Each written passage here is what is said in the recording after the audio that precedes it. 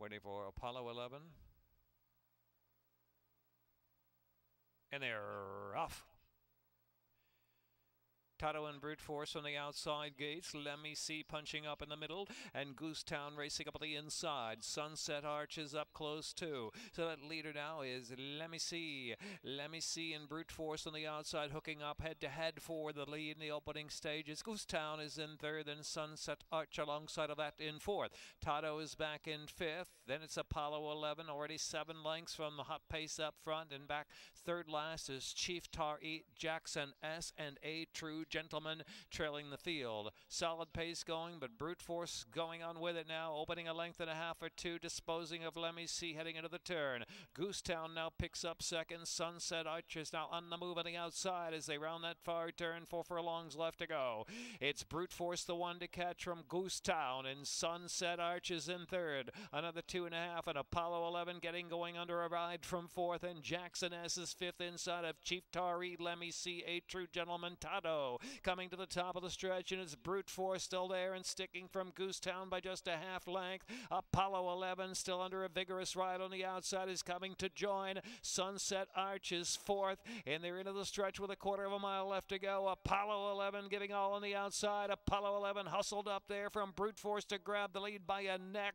Goosetown shuffled out in third, and Chief Tari out in the middle of the track in fourth. 1/8 of a mile left to go. Apollo 11 ridden along since the far turn is giving all now with a 16th left to go. It's Apollo 11. Apollo 11, Brute Force, and here's Jackson S surging up on the inside to make it close second. Apollo 11, Jackson S in Brute Force.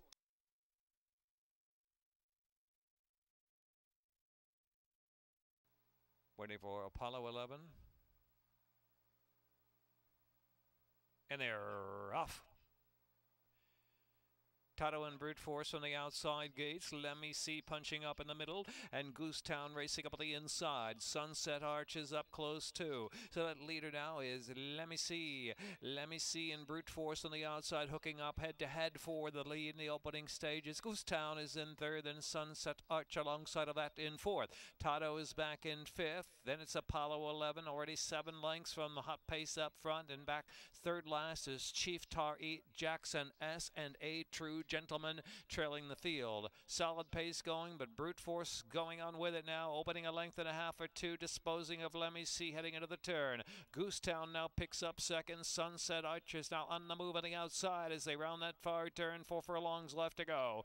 It's Brute Force the one to catch from Goosetown, and Sunset Arch is in third. Another 2.5, and Apollo 11 getting going under a ride from fourth, and Jackson S is fifth inside of Chief Tari. Let Me See, A True Gentleman, Tato coming to the top of the stretch, and it's Brute Force still there and sticking from Goosetown by just a half length. Apollo 11 still under a vigorous ride on the outside is coming to join. Sunset Arch is fourth, and they're into the stretch with a quarter of a mile left to go. Apollo 11 giving all on the outside. Apollo 11 hustled up there from Brute Force to grab the lead by a neck. Goosetown shuffled out in third, and Chief Tari out in the middle of the track in fourth. 1/8 of a mile left to go. Apollo 11 ridden along since the far turn is giving all now with a 16th left to go. It's Apollo 11. Apollo 11, Brute Force, and here's Jackson S surging up on the inside to make it close second. Apollo 11, Jackson S in Brute Force.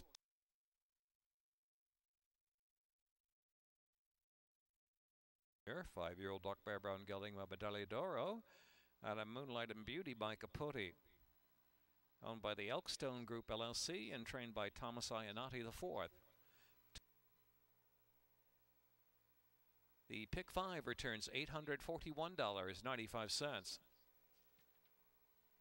In the 6, scratch 13, 14, and 15. 13, 14, and 15, scratch race 6. 21 minutes to post, 1 mile and an eighth on the Exceller Turf trifecta, $359.20.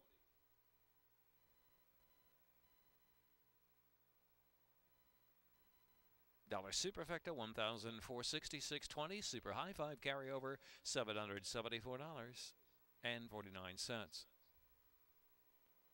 Double 102.60, pick $354.90, and the pick 4, $149.